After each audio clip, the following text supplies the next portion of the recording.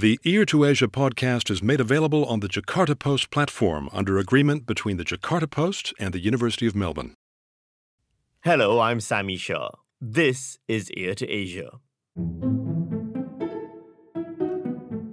There is, up to now, in Indonesia, people who were trained in that 80s and 90s sort of traditions. Some of them are still labor organizers, but their ideas of liberal forms, of social democratic forms of labor unionism, then actually find it difficult to link up with rank and file workers who find this all foreign, who have been sort of immersed in Pancasila and those particular kinds of interpretations of religious doctrine. In this episode, is Indonesia's labor movement stuck in neutral? Ear to Asia is the podcast from Asia Institute, the Asia research specialists at the University of Melbourne.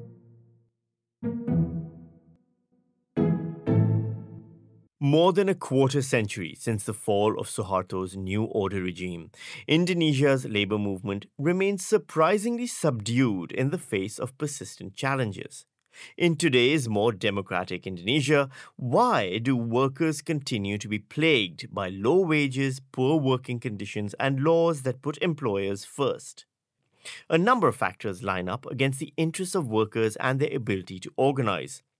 Indonesia's outgoing President Joko Widodo, over his decade in power, has pushed legislation that's led to an erosion of workers' rights, all the while touting the nation's founding philosophy of Pancasila, which promotes unity and social justice for all citizens. Labor union efforts to fight what they see as anti-worker government policy has so far failed in the courts.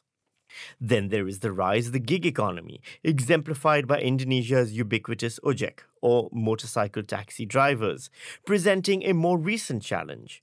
Despite facing precarious conditions and poor pay, these gig workers are being told by very profitable ride-hailing platforms that they are entrepreneurs, captains of their own financial destiny. Meanwhile, as Indonesian society gravitates increasingly towards conservative interpretations of Islam, influential Muslim clerics urge workers to be patient and be resigned to divine will. So, what are the social and political impediments to a robust organizing of labor in Indonesia? How does pervasive nationalist or religious rhetoric shape how ordinary Indonesians make sense of their working lives? And under the leadership of incoming President Prabowo Subianto, will workers be able to protect their wages and conditions or even improve their lot? Doyen of Indonesia Research and Director of Asia Institute at the University of Melbourne, Professor Vedi Hadiz, joins us to shed light on the current state of Indonesia's labor movement. Welcome back to Ear to Asia, Vedi. Good morning, Sami. So, how vital is the labor movement in Indonesia today? Well, I would say that, as you mentioned earlier, that it is relatively subdued given the multiple kinds of challenges that it faces.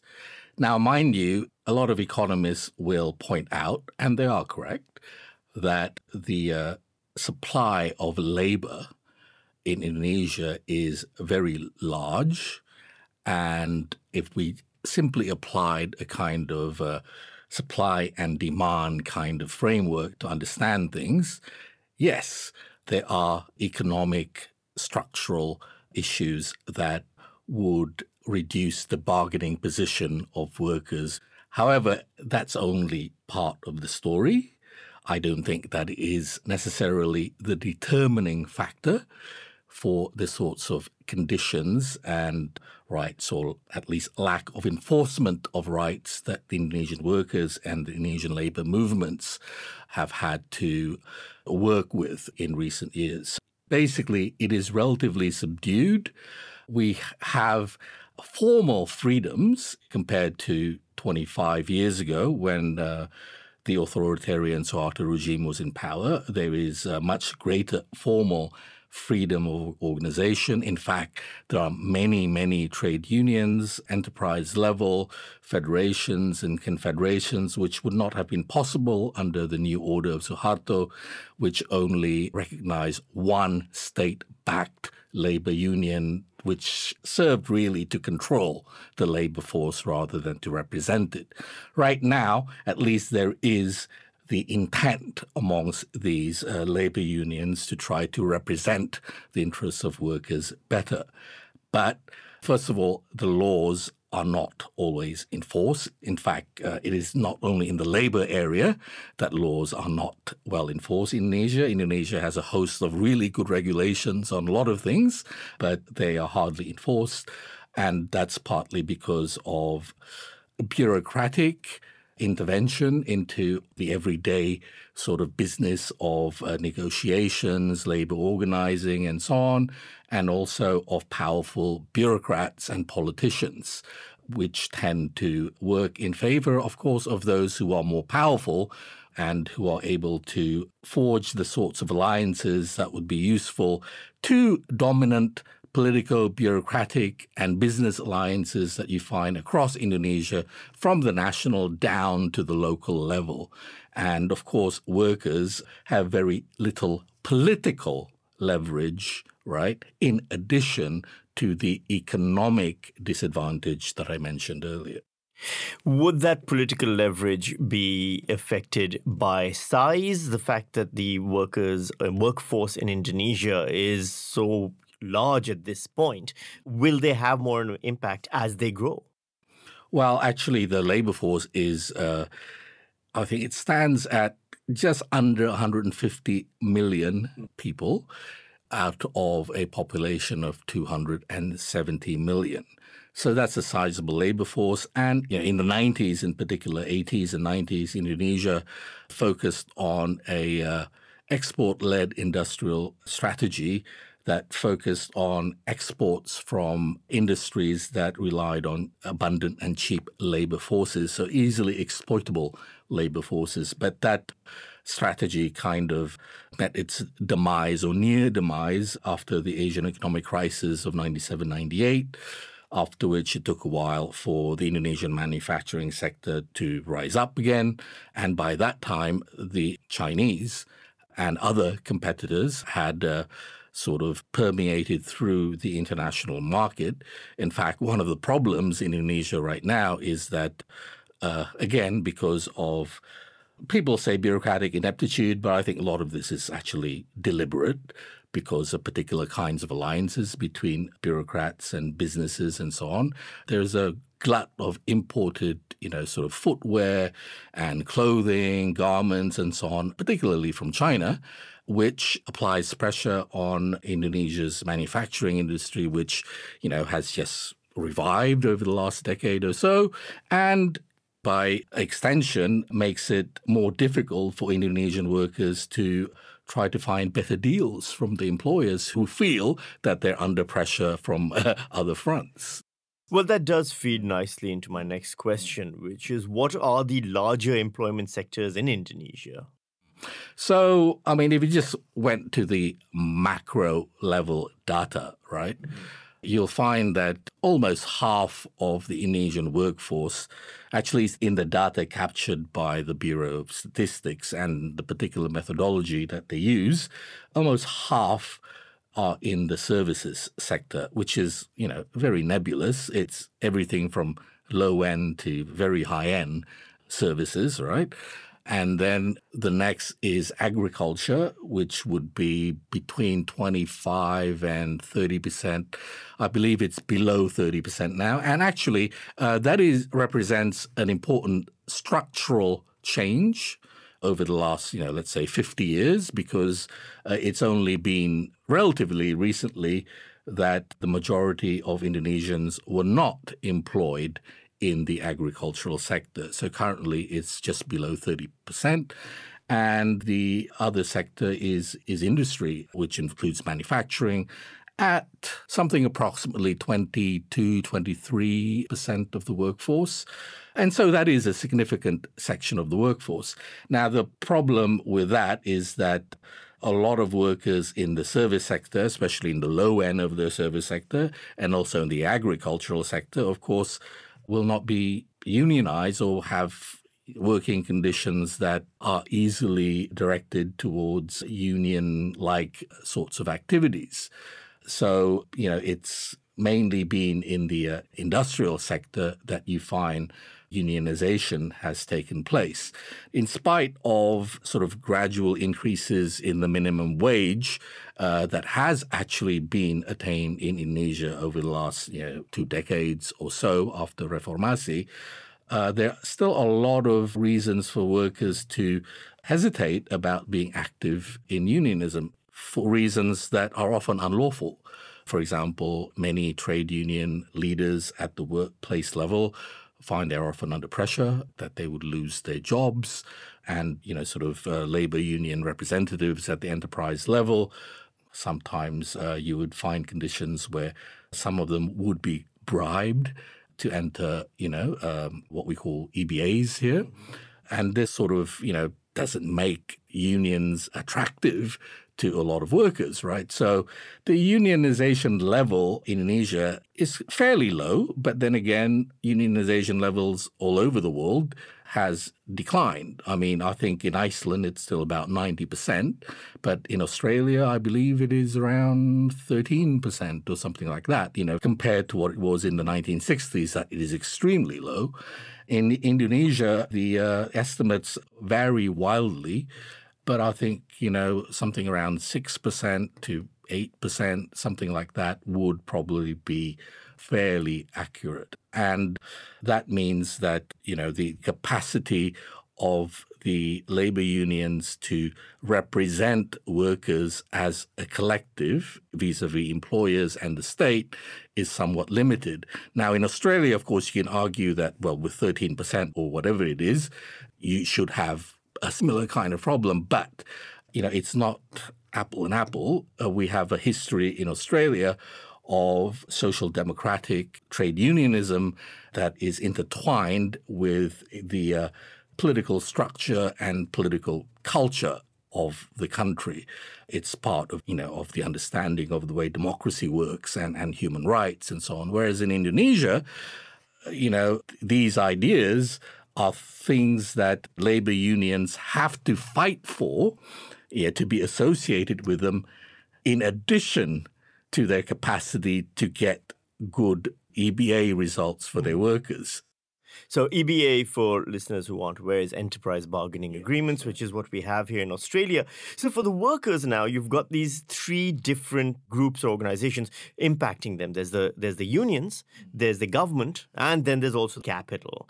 Let's focus on the government side of things. Are there pro-worker political parties that are helping, that are aiding, that are giving a voice? The quick answer to that is no, and I would say it's not just my opinion. I've asked literally hundreds of workers in Indonesia that same question face to face, and I did not get one positive answer. Now, there is one party that claims that it has paid attention to workers and so on, and this is the PKS, that's the Justice and Prosperity Party of Indonesia, and it's a sort of Islamic-oriented party. In 2009 and 2014, it did approach some of the labor unions to develop a kind of political deal with them, whereby some labor union leaders would be placed in their list of candidates for local legislative seats and so on. It was not a very successful sort of strategy. I believe that most of the labor union candidates failed to get elected, and therefore 2 things happened. One, the party felt that, well, maybe it's not that useful to try to gather working class support, although, truth be told, they were often placed in positions where they would not get elected. And secondly, the workers themselves felt we were exploited. The party only used us for their propaganda purposes to show that they're poor working people, etc., etc. But in the end, nothing happened. In 2014 and 2019 as well, the Gerindra party of the president-elect Prabowo Subianto also, developed kind of political deals with some key labor unions, but also that didn't get anywhere. And if anything, I think that right now his relationship with the unions that he had managed to, let's say, incorporate into his coalition, or one might say co-opt into his coalition, are not particularly enthusiastic about him anymore. Part of the reason is that his party supported legislation a couple of years ago that potentially hugely diminishes labor rights, including making it easier to dismiss workers, to make outsourcing, casualization easier, and they felt betrayed. Actually, all the Indonesian political parties virtually supported this measure. And so it's not surprising that of the hundreds of workers that I talked to, zero person, literally zero, said that any political party supported them. The reality is that the subordination of workers has merged with the Pancasila ideology, the state nationalism, and prevalent Islamic doctrines as well. What impact has this had? Actually, here's a bit of personal history. In the early 1990s, I did a long research project, actually for my PhD, on Indonesian workers and the labor movement under the authoritarian regime. And I published a book about that in 1997. But since then, I got on to different topics of research. And then just about, maybe 4 years or so ago, I thought I'd revisit this because, after 20 years or so of Reformasi, I wanted to see whether there were any differences, right? I mean, if you look at just institutional, formal arrangements, yes, huge differences, right? There's freedom to organize, et cetera, et cetera. But I wanted to see really whether it meant that you had a labor force and a labor movement that actually had greater leverage, over policy making and that sort of thing, because it does not necessarily translate in real life, And one of the things I found was that not only were the institutions and the enforcement of laws or lack of enforcement of laws a problem, and informal relations of domination, subordination within enterprises, a problem, issues of bribery and that sort of thing I mentioned earlier, but there were internal problems within the labor movement itself. And one of them that I've mentioned, and I think that, frankly, a lot of colleagues of mine who might have been working on the labor movement for quite a while, and maybe even some of the trade union leaders and so on will, to use a very scientific term, be pissed off at me for saying that the workers, by and large, have internalized state ideology, and in such a way that state ideology has melded with predominant interpretations of Islamic doctrine as propagated by, local and national religious figures related to some of the major Islamic mass organizations, but also some of the fringe ones as well. And it does so in an interesting way, in that, according to Pancasila, as interpreted by the authoritarian New Order regime in particular, which, by the way, did concoct something called Pancasila industrial relations in the 1980s, which basically meant workers don't do anything, just follow what the state and your employers say for the sake of economic growth, all right? So they've internalized the idea that within Indonesian culture, conflict isn't really such a great thing. It doesn't mean that they won't go on strike. It doesn't mean that they won't protest when infringements take place in the workplace, when colleagues are fired arbitrarily and so on. But it does act as a brake. I've talked to, sort of factory level organizers, and they say, well, there is this cultural sort of imperative to actually respect the employers as somebody who's provided you with employment. And of course, the government, which has the responsibility to look after the welfare of the people, although they will say this with a considerable degree of skepticism as well. But, where this has sort of had holes in it, those holes are often filled in by another cultural resource pool, which is religion. And I'm not saying religion as religion with a capital R, where you have a firm consensus about what any particular religion says about anything. I'm talking about how religion has dictates that are interpreted in different ways, and that there are social positions that allow some people to interpret them in ways that are amenable to particular, social and political structures. And so a lot of these, Muslim clerics, have said, all right, be a bit more patient, to be thankful for what you've got. Of course, if there's injustice, you have to speak out, but generally God will take care of the believers. And this also acts as a bit of a break, I think.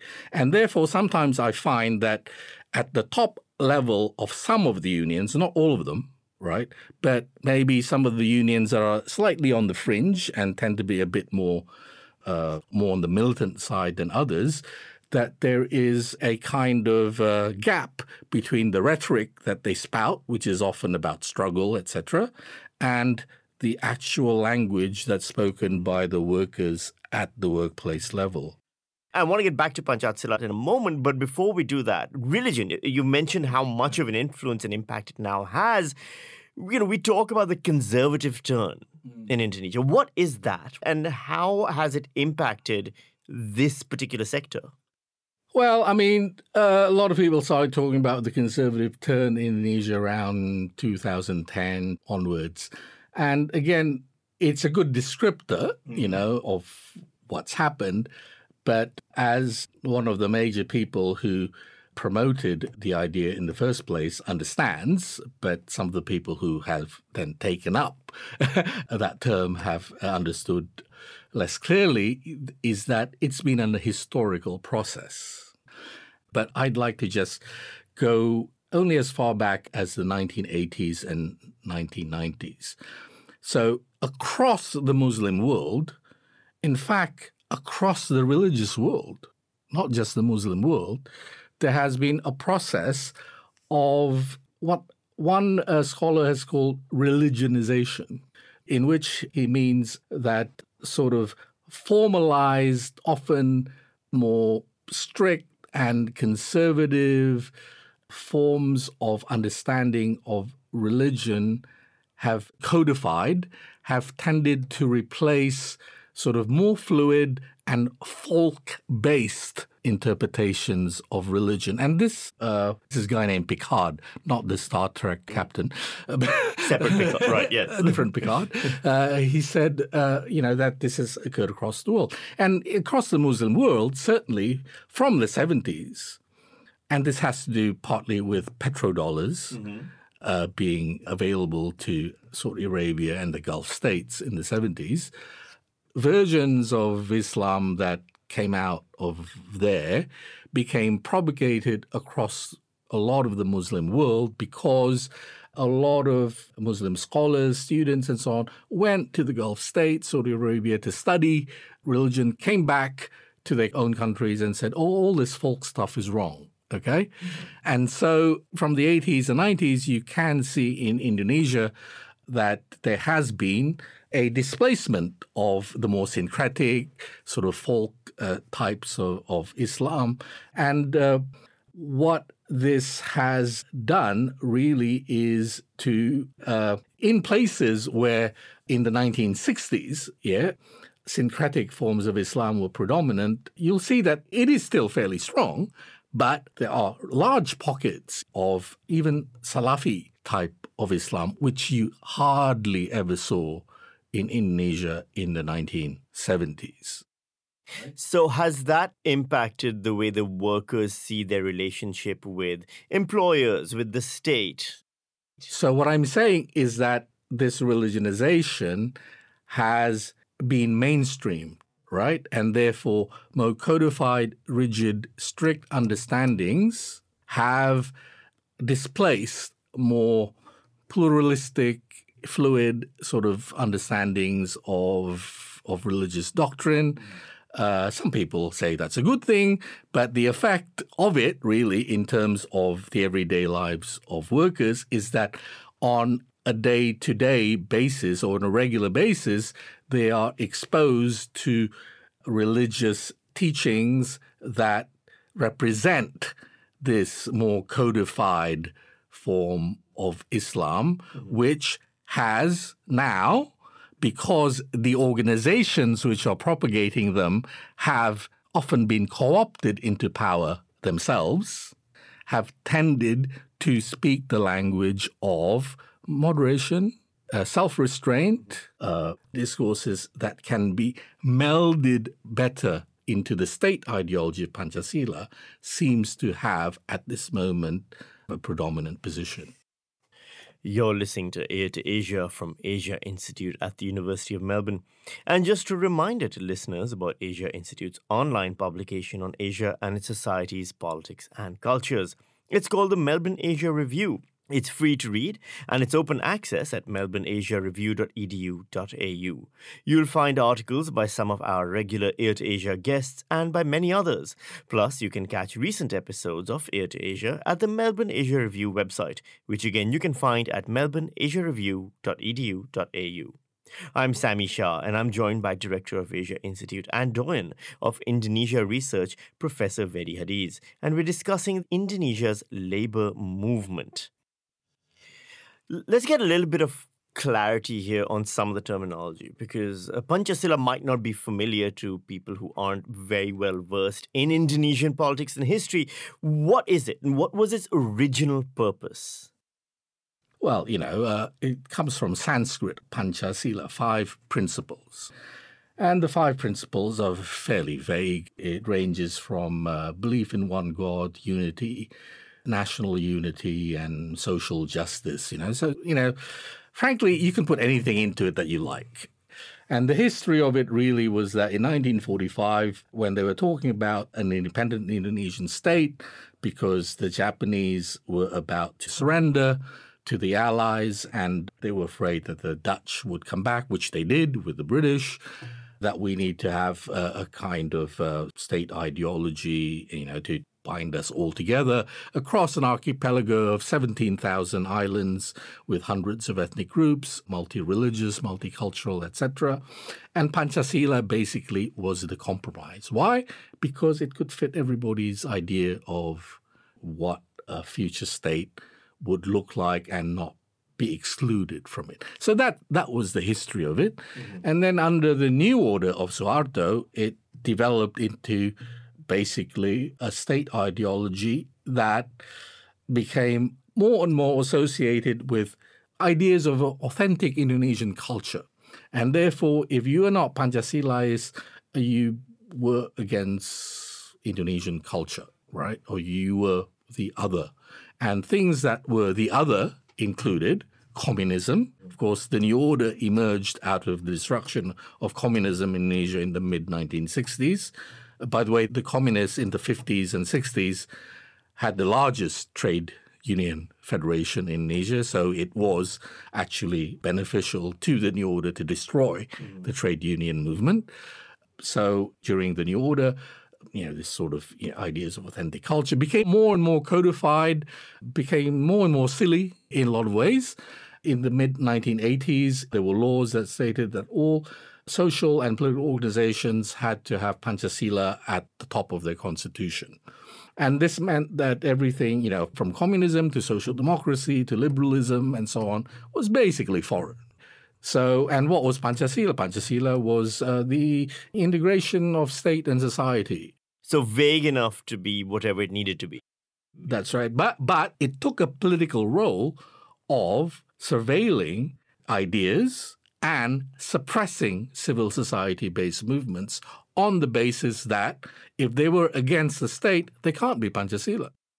So this was used then to kind of suppress, as you've described, the labor organizing systems as well. For labor, this translated into rigid systems of control. Oh, yeah. Well, a book I wrote a few years after Reformasi, I think it introduced the idea of oligarchy as structural relations of power that continued to dictate the workings of Indonesian politics, even though Indonesia had become a democracy. So the idea in that book was that an oligarchy which constituted a kind of fusion of interests between the top levels of the political bureaucracy and big business had been nurtured under the new order. The new order had partly done this by putting together, an ideological political infrastructure, which included excluding and basically marginalizing any voices of dissent, that this oligarchy then actually survived the change into democracy. Why? Because if you look at the Indonesian political parties in the beginning and even today, there are very few of the major political parties, almost none, that are not under the dictates of an oligarchic faction. Well, I was going to come to exactly that. The present day, or close enough to it, Joko Widodo or Jokowi came into the presidency as a clean skin, as someone who was not associated with the oligarchs, who seemed to be running Indonesia in the background. Well, that was his very good social media team. And therein lies the question, then what was the impact? Was there any benefit to the local workers? Well, I mean, ironically, actually, the bits and pieces that workers gained the most during the 26 years of Reformasi occurred just a few years before Jokowi came to power. And there was a conjuncture of several things that made that possible, which involved things like greater access to social security, health benefits, and so on. This all happened before Jokowi in relation to workers.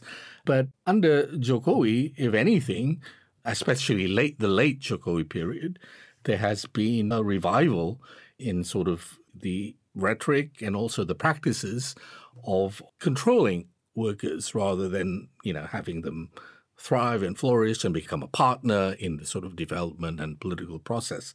So first of all, I have always taken the opinion that it was incorrect to say that Jokowi was independent of the oligarchy.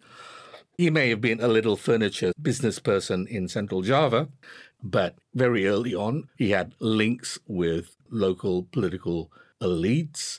His business, his furniture business, involved a partnership with Lieutenant General Luhut Panjaitan, who is now his right-hand man in government, himself a wealthy businessman with interests in forestry, mining, etc. And it was through these relationships that he got catapulted into local politics in Central Java, and then to Jakarta, and then the national level. Frankly, he had no political party. He had no money. It would have been impossible for him to be that sort of player at the national level without these sorts of backing. So I would submit that it was ridiculous to think that he was free of oligarchic interests, and that it was entirely unsurprising that gradually over the course of his presidency, these alliances became more and more clear, and that he was actually deliberately designing them in such a way to sustain and secure the business and political future of his own family. And from that point of view, there is nothing pro-worker about his outlook. In fact, late in his presidency, an omnibus law came out which included a quote-unquote job creations law, which I alluded to earlier, which actually makes it far more easier for workers to be dismissed, that encouraged outsourcing, and also, by the way, practically demolished all of the settings that the legal system had in terms of monitoring the environmental compliance of Indonesian businesses in the mining sector and the forestry sector. Well, businesses where his allies, his main donors and so on, are entrenched in. Indonesia cannot and is not isolated from the rest of the world. What is the influence of liberal or social democratic discourse about workers' rights and workers' conditions as advocated by NGOs and international labor organizations and such having on the local workforce? Well, actually, if you go back to the 1960s, when the New Order sort of wanted to establish an alternative trade union movement that was not heavily influenced by leftist ideas. So the German foundation, the Friedrich Ebert Foundation, took a very important role in setting up the Indonesian Ministry of Manpower and also in setting up a lot of the institutions governing state capital labor relations in the early New Order. But around 1973 or so, the New Order then decided that, well, actually, okay, thank you very much for all of this help. Now we need to put together institutions that would be helpful to our agenda, which was to actually suppress societal dissent in the interest of economic growth. Which in itself, may not have been offensive to some people, except for the fact that more and more that economic growth, and there was economic growth, came together with wide-scale corruption, abuse of power, human rights infringements, etc., and the concentration of wealth around the cronies of Suharto and then eventually the children of Suharto, which then, of course, sort of created a lot of public animosity against them, which spilled over during the Asian economic crisis in 1998. Having said that, labor organizations, like the AFL-CIO, European ones, Australian ones, still had connections in the 80s with a range of Indonesian NGOs. The ACTU worked very closely with the sole state-backed labor union in Indonesia, the SPSI. In fact, I remember having arguments with Martin Ferguson, who was the head of the ACTU at that time, and I said to him that you were supporting state authoritarianism and control over labor, and he said, well, they're the only option. And I said, well, why don't you back some of the independent organizing bodies that were developing at the time, unrecognized by the state, being suppressed, people going to jail and so forth. And I think he just thought that would be too messy and not very good in terms of the relationship with the Indonesian government. And I believe that was the line of the Australian government at the time too, which, understandable. But, I was a bit annoyed that was being done under the pretext of introducing labor rights knowledge and so on to Indonesians, whilst in reality, a lot of these were being subsumed as well by the SPSI and the institutions of state power to sort of say, well, we're not totally against these sorts of ideas. All right? I mean, we do believe in labor rights, except when you bloody fight us. So a lip service, basically. Yeah, lip service, yeah. But things don't go as intended always. I think that there is, up to now, people who were trained in that 80s and 90s sort of traditions who actually believe this. Some of them are still labor organizers and so on. But I think that their ideas of, sort of liberal forms of social democratic forms of labor unionism, as I've alluded to earlier, then actually find it difficult to link up with rank-and-file workers who find this all foreign, who have been sort of immersed in Pancasila and those particular kinds of interpretations of religious doctrine that I mentioned. This is what they were raised with in school, outside of school, in their everyday lives, and then suddenly you meet a bunch of people that says, well, actually, there's these sorts of things as well. And it's kind of foreign. I mean, some workers take it up and they become activists themselves, but it is It is a kind of barrier in terms of reaching workers. And frankly, I've seen this happen not just in Indonesia, but in other countries as well. Let's move now to the gig worker. It's been something we've seen as a rising workforce, labor force in many countries. Indonesia is, again, not immune to that either. How much of the workforce now is in gig work? Well, depends on which statistics you go by. Well, I suppose the first question, a better question, would be what kind of gig work is available? Well, as in Australia, there are different kinds of gig workers. There are gig workers that, I don't know, they stay at home and they offer particular services to big companies, maybe, work on their websites and so on from home, and that's a gig worker, right?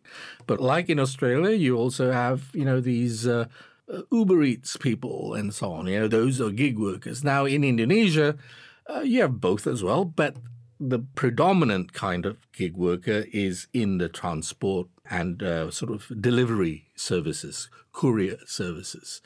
Now, overwhelmingly, they are male because it involves, transport, motorcycles and so on in sort of often very inhospitable urban conditions. road safety and so on is not something that Indonesian cities are very renowned for. So if you go by government statistics, there'd be about 2 million or so people working as gig workers in Indonesia. Frankly, I think that's an underestimation because in Central Java, I do remember meeting a bunch of male factory workers who supplemented their income as ojek drivers, a motorcycle taxi drivers. So where did they go into these statistics? I don't know. So I think that it's still something that we don't know, I think, really the size of, but clearly it is growing.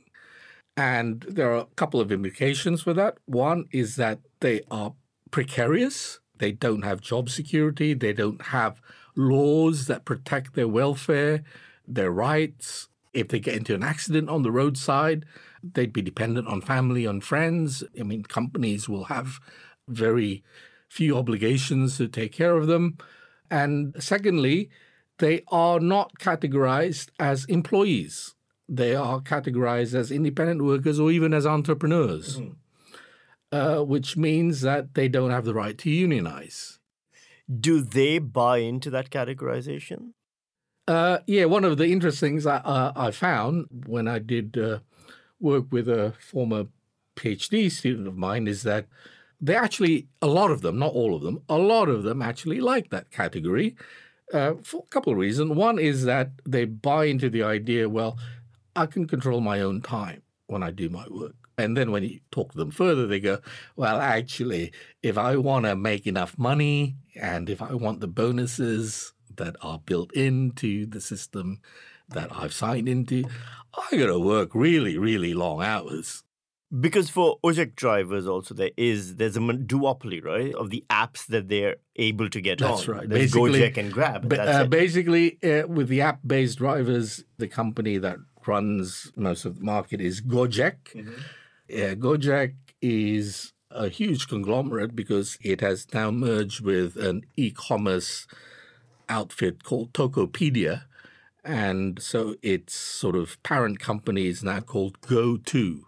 Right, Gojek and Tokopedia. So Gojek was established by the current Indonesian Minister of Education. So it does have a virtual monopoly. It doesn't just have Gojek motorcycle drivers, but it also has Go Car, which is like taxi app-based drivers. But the key thing is that workers then who are in that industry buy into the fact that, you're our partner. So it's profits that we're dividing with you, not a wage, whereas actually, they enter into a system in which, again, they have very few rights. And the agreement is often sort of rigged in ways that would ensure that they would do a lot more work in order to survive than they had imagined. And the unions have very little that they can do with them, although some unions have tried to establish a app-based workers division, but really the state doesn't recognize their activities. That isn't to say that the ojek drivers haven't formed support groups, which is different from unions, but are they? How different are they? And what's the main focus there? Okay, so they realize, even though they think they're entrepreneurs, that, we are vulnerable, aren't we? So we better do something, to help ourselves. Now, remember that Gojek drivers, unlike factory workers, don't have a locus of work, right? They don't congregate in the same place every day for, 8-9 hours a day. And so they don't meet the same people all the time. They're all over the city, That's the nature of their work. At times they will stay for a couple of hours in little sort of ojek outposts, where maybe 5 or 6 of them will hang out. And from these, I think, developed kind of collectives. And these collectives are not unions. They're more like mutual help societies. So occasionally they would have an activity that would include a meal. Maybe sometimes there would be a religious element to it. They would invite a religious preacher to say something, and they would set up a fund whereby if somebody had an accident or somebody died, they would contribute to the family. But it's not a union. It's more of a mutual help society. And it hasn't developed into something that then could maybe transition into being a union. Why? Because these people think that, they are of the opinion that, well, we're not workers and therefore we can't unionize, and this is what we do to help each other. Subianto Prabowo will soon become Indonesia's 8th president. Given his close ties with Suharto's new order, what can Indonesia's workers expect from him and his administration? Not much. He's got a lot of nationalist, populist rhetoric. In the past, as I mentioned, I think for completely opportunistic reasons, they did approach some unions, try to make a political deal with them, but that didn't come to much. And I think he's now in a mindset where he thinks that I could get elected, I can run the country and so on without any support whatsoever from the labor unions. So I think the labor unions will have little leverage with him. Some of them will try to get minor positions here and there, I suppose, and as a way of also augmenting their authority over the membership. But in reality, I think that the unions will have a hard time bargaining with somebody whose social origins was at the heart of the New Order oligarchy, being a New Order general and also the son-in-law of Suharto himself. How does Indonesia compare then, currently, to its neighboring states, Vietnam, other countries in the area? Years ago, I did some quick research in China about workers there. Of course, unions are recognized, right? It's a communist state, right? But it doesn't mean that workers' rights are being upheld because the labor unions are an appendage of the party, which is an appendage of the Politburo, which is an appendage of the supreme leader. And often you found that, and I found this interesting actually, that there were little NGOs run by lawyers often that helped workers, when they had problems with employers, when they got into accidents. But that's very limited in what you can do, right? So it's basically, you're providing a Band-Aid, right, to injuries that may require something more than a Band-Aid. Similarly, in Vietnam, labor unions, of course, are very linked to the ruling Communist Party. I remember being in a meeting with Asian and African sort of trade union representatives, and I came as an observer, as an academic, and I engaged in some of the discussions. This was a while ago, but still, I think it holds. The Vietnamese delegation didn't say a word. I think that a lot of the labor controls and so on that you have in Indonesia, you might have in a different way and maybe even at worse levels in other countries.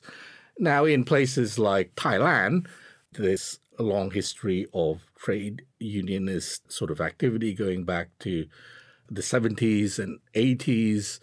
And there used to be sort of conflicts between unions that represented state workers and private workers. It seems to me now that in the era of Thaksin and following Thaksin, that the labor unions have not really had, a position of bargaining position with the powers that be. The mobilization of masses, which have often taken place when the elites have confronted each other, have not relied mainly on labor unions. Thank you so much, Vedi. Thank you so much, Sammy. I hope I didn't talk too much. Our guest has been Professor Vedi Hadiz, Director of Asia Institute at the University of Melbourne. Ear to Asia is brought to you by Asia Institute of the University of Melbourne, Australia. You can find more information about this and all our other episodes at the Asia Institute website. Be sure to keep up with every episode of Ear to Asia by following us on the Apple Podcasts app, Spotify, YouTube, or wherever you get your podcasts. If you like the show, please rate and review it. Every positive review helps new listeners find the show. And please help us by spreading the word on your socials. This episode was recorded on the 6th of August 2024. Producers were Kelvin Param and Eric Van Bemmel of Profactual.com. Ear to Asia is licensed under Creative Commons, copyright 2024, the University of Melbourne. I'm Sammy Shah. Thanks for your company.